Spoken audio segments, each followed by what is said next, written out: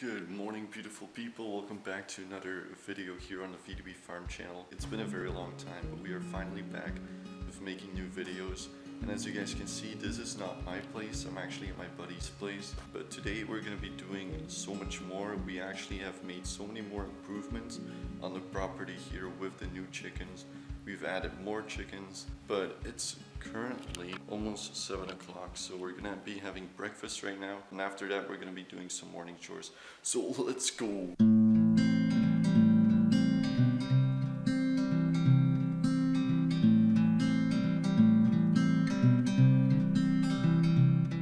Alright, ladies and gentlemen, breakfast has been served. For today we're just having a nice bagel. Yeah, with salt and pepper. This guy doesn't believe that seasoning actually helps you, but I truly believe in seasoning, right? Right, Daniel? Sure, buddy. Wow, how dare you. So it's 7 o'clock right now, and it's gonna be time to milk. It's pretty easy for us, since we don't have a dairy cow. Just go into the fridge, and booyah, there you go. I've got some fresh milk. I thought that would be funny. Alright, so I just finished breakfast. It was actually pretty good. Now we're getting ready to go outside. It's pretty cold at the moment. I think it's only like 4 degrees or so. But it's a very, very beautiful morning with the sun.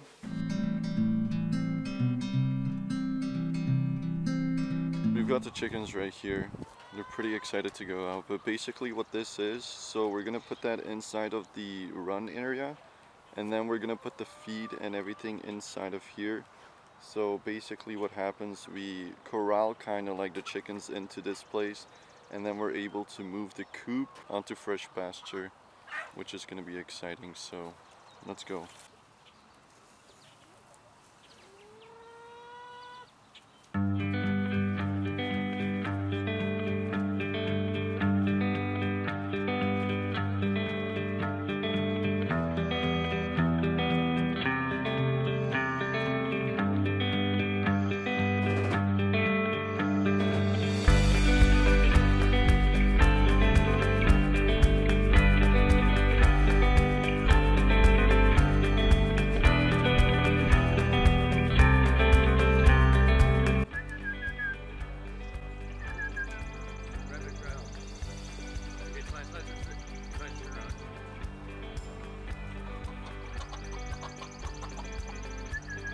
Alright, so we've got them all inside of this. Be quiet, man. We've got them all inside of this coop, except for this boy. What's good, little guy? Whoa, whoa, whoa! No, he's going crazy. He's going crazy. So I guess we'll have him for dinner, butcher time. Could you explain to the people here what this type of fencing is and how it kind of works? So this is from year 1 electric fencing. It's AC current, so it kind of shoots out in like pulses. It's not a direct current, so it's not like continuous flow of electricity, it's like short bursts of electricity. You're supposed to have posts in the ground at the corners to pull to have equal tension to make it nice and tight. True. But you know, you don't need to do that. That's if you really care about the aesthetics of it all, but it's fine like this, huh? It is, man. No, it's actually been pretty useful, both for like keeping the chickens in and predators out. My dog, he tried to bite his way through and then he just started Really? yelping, yeah. Yeah, that's what you get, shoebirds. Guess who came out? Chicha! This is the barn cat, bro. So that's the type of fencing that later on I want to put into my farm. I know Justin Rhodes, he uses the one spike, which is a lot lighter to move. It's much easier if I'm here, so that both of us actually are able to move it together.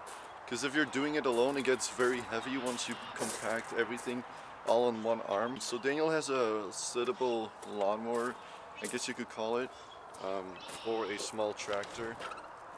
So we're going to be using that, and we've got a trailer right here as well, which is going to be super handy, especially moving the chicken coop because it is pretty heavy. We did design it in a way where we were going to add wheels and then have kind of like the chicksaw like Justin Rhodes has, and then have the like bar and handles and stuff like that, which it is still pretty light for the size that we have it, but it's much easier moving it with this bad boy right here. So as you guys can see, the blades are back on. Last weekend they actually weren't. And then this is a trailer that we're going to be hooking it up onto, and inside of here we'll put the chicken wire. We will also put the feed and the water, So we'll just move everything all at once and refill the water and refill the feed. It's still pretty good. So let's get this bad boy going.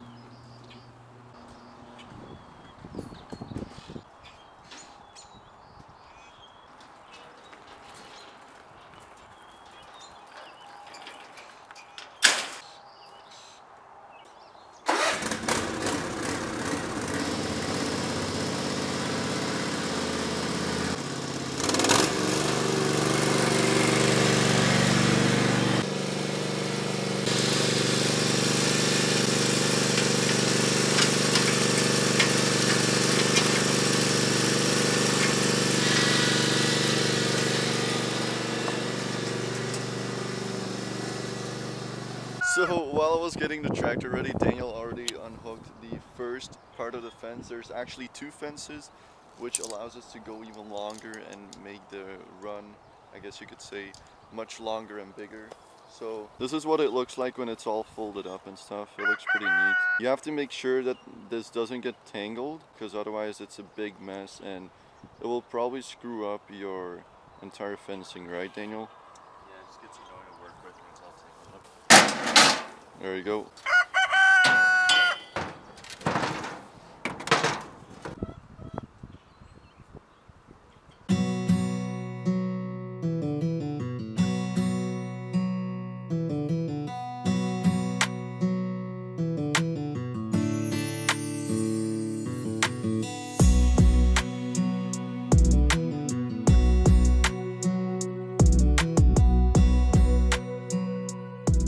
So as you guys saw, that's basically how it works. It's pretty heavy, I'm not gonna lie, my arm's kind of tired right now. But that's okay, you know, a little workout session in the morning is always nice and good. Yeah, now we're probably just gonna move them way back down there. Be quiet, man. Daniel actually has two roosters, so as you guys can see, he's got the brown one over there. And then there's this one right here, which is actually the leader. He's like the main rooster. This guy is kind of like a psycho. He just jumps on every type of chicken and doesn't do it the right way. Like he actually hurts them. But it's so cool because then the white rooster comes along and kind of like scares this guy off, which is pretty cool. I don't know if you guys can see it now, but they love digging themselves in the dirt, making like these small baths, I guess you could say. The way they get cleaned is by taking dust baths, which is very good for their feathers and for their skin as well, and just for their health in general. So that's why they love going underneath these trees. It's looking so beautiful today, man. It's so nice. And then we've got this big field that's not owned by Daniel, but his grandparents used to own it. But this would be so nice to have like cattle or sheep.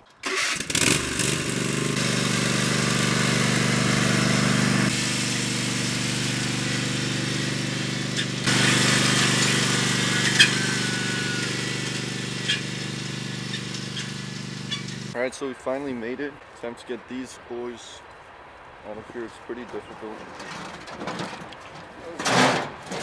Just one hand. But there you go. So basically we're gonna keep going down that way. If you guys can see that fat one right there, that's probably gonna be the end zone. Pretty sure we'll be able to do it, and that's basically how it works. I'm gonna be doing this pile, but Daniel already started, so we lay it down flat and then we just keep going down, and then afterwards we come back and we poke the ends inside of the ground so that it's nice and straight. But as you guys can see, Daniel's struggling a bit. He's a rookie farmer, you know what I mean? No, I'm joking. It's all good, bro. So I'm gonna put you guys down. It's probably gonna be quite a long time lapse or something like that. I'm not really sure how I'm gonna do this, but yeah.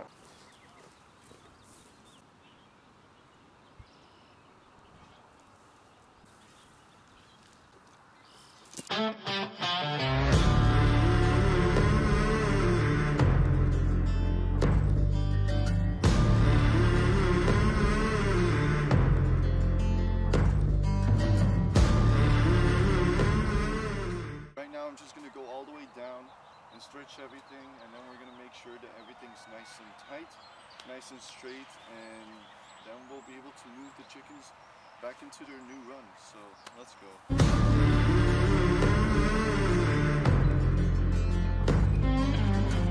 The broken and fallen, damned old soul's been sent to burn.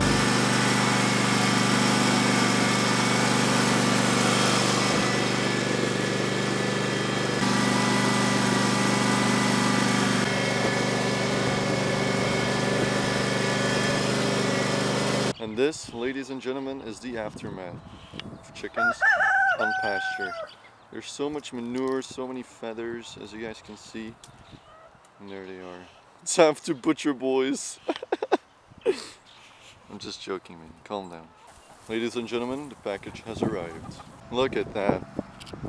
They're all very happy. Now the only thing we still have to do is get their food and water, bring it here. But pretty soon, guys, you'll see that they're gonna start scratching and digging holes and getting their dust baths ready. Alright, so we've got the trailer loaded, ready to go. So you guys can see 2 feed barrels, 2 water barrels, and then we've got these raisers which basically allow the chickens, like we put the feed and the water on top, well mainly the feed, just so that the chickens don't scratch everything out and make a whole mess, because otherwise we're wasting a lot of feed.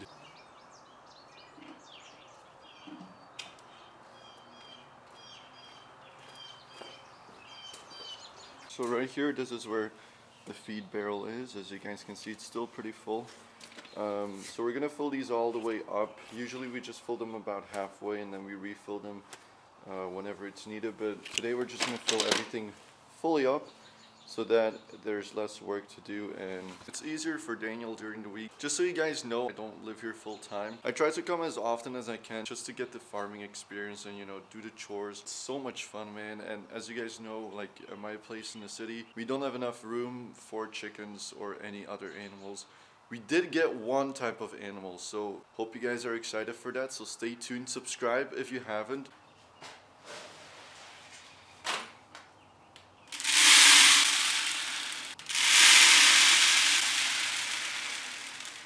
Alright boys, so everything's ready to go. So you guys can see, fully loaded. Same with the water, Daniel cleaned it and filled it up all the way. And look at that, ladies and gentlemen. They're munching away. So we've got the waters over there. The reason why we put it there is because if they spill, it spills on the grass, doesn't make a whole mutt disaster. But I don't know what these guys are doing. But sorry for the background, there's a cargo train passing by. That's the only thing that kind of sucks about this place, is that we are pretty close to a railroad. These cargo trains are pretty annoying, man, because they're super long and they make so much noise, but that's not what matters. These beautiful chickens do.